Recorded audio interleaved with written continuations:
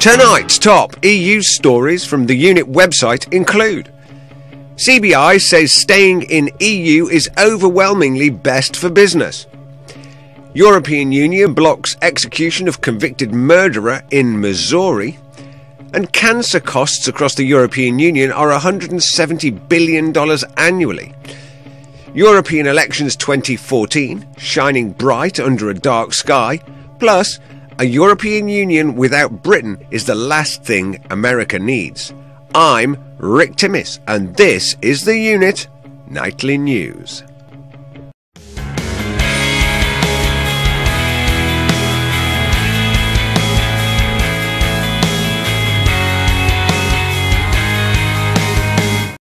First, from our homepage, staying in the European Union is worth between 4 to 5% of annual output and overwhelmingly best for business. But reforms are needed, the CBI says. Ahead of its national conference, the business group said research found EU membership is worth 62 to 78 billion to the UK. And it calls for barriers to e-commerce to be removed by the EU and for it to become more outward-looking and for a refocus in the work of EU commissioners. It also wants to see a permanent opt-out from the Working Time Directive. The CBI report, compiled after questioning its members, also said businesses wanted a moratorium on legislation which could be made at a national level. Well, frankly, I'm shocked by the position of the CBI, and I do wonder which business people they're asking in relation to this. I am a businessman and have run many businesses over the last 15 years, and I have seen a tsunami of red tape, legislation, inundate businesses. In fact, only last month we got a letter from a national eco-friendly products producer that has had its business almost crippled due to the EU simply changing legislation.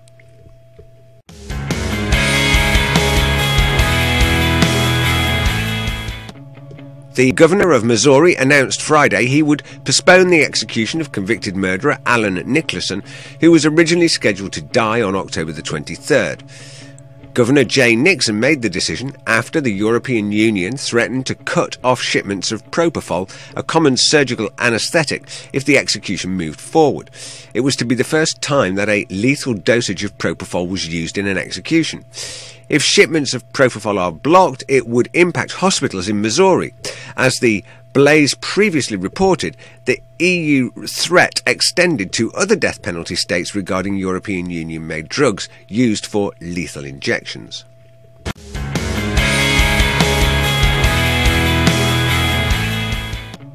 Cancer costs the 27 countries of the European Union some €126 billion in 2009, according to a study published on Monday.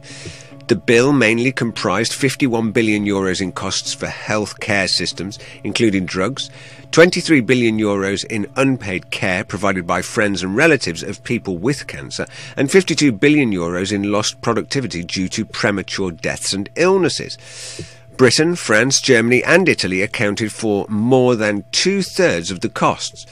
Whilst the treatment and support for cancer patients has increased dramatically, so have the incidence of the disease.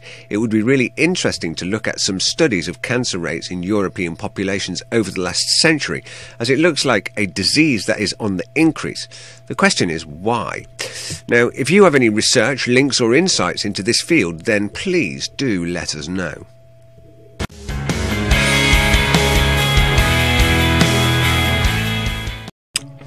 Life in the European Union appears better than in many other parts of the world, yet this well-being is undermined by the euro crisis, combined with a loss of confidence by citizens in their institutions. This trend will be one of the major issues in the upcoming EU ballot. It is very interesting to look at photos of Europe taken at night via satellite. White, shiny splotches clearly indicate the most developed areas, the Benelux countries, the Paris area, the Ruhr region and the Rhine Valley. The Po River Plain sparkles too, as do Rome, its suburbs and the Gulf of Naples. Now, this is a good in-depth article in the run-up to the 2014 elections and well worth your time taking a read.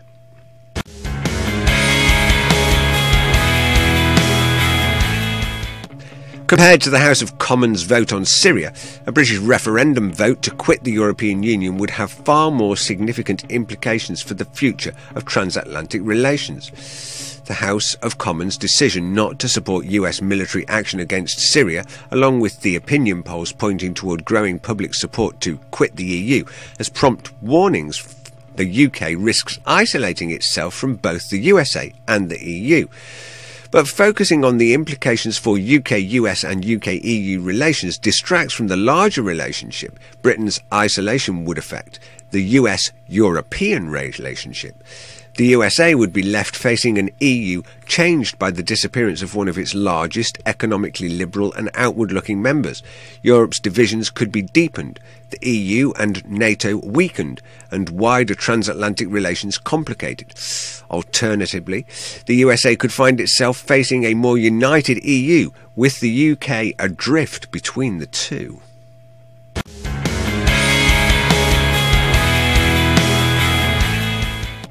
Well, today in our video library, as per the last story, once again the United States is espousing how it values a strong United Kingdom in a strong European Union. And do the public realise, however, what they are giving away? Well, I think not. On Friday last, I was asked to appear as a guest presenter at the Exeter University Debating Society, a questions time style event.